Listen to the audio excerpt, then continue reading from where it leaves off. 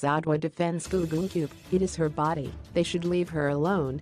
Zodwa Wabantu has expressed outrage over the arrest of Gugu Ncube, who staged a naked protest earlier this week, telling TshisaLIVE she will meet with a woman on Friday to offer her support and see how she can assist her. Gugu dominated social media timelines this week when she was arrested for staging a naked protest at the Union buildings in Pretoria and charged with public indecency. She claimed that she was a victim of sexual harassment. Many have drawn comparisons between Zodwa, who often parades around in underwear and revealing clothing, to Gugu. But Zodwa said she supported Gugu fully. She is standing up for herself. It is her body and people must leave her alone. We want things to happen behind closed doors, but when we protest in public, everyone is afraid. Gugu was criticized by some for conducting her strike outside the Union buildings, but Zodwa questioned why this was an issue. People are saying this is not the place to do that, but where is the right place? She said she was assaulted. She didn't choose the place where she was assaulted.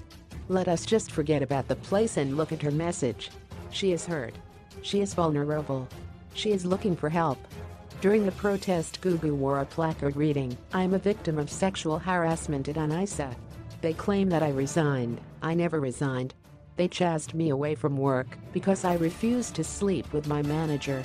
In a statement, UNISA said, the university has noted with regret and great concern the intention by a former employee of the external company that was previously sponsored by UNISA, called the UNISA Center for Early Childhood Education, uses Ms. Gugu Ncube to stage a one-woman protest at the Union buildings.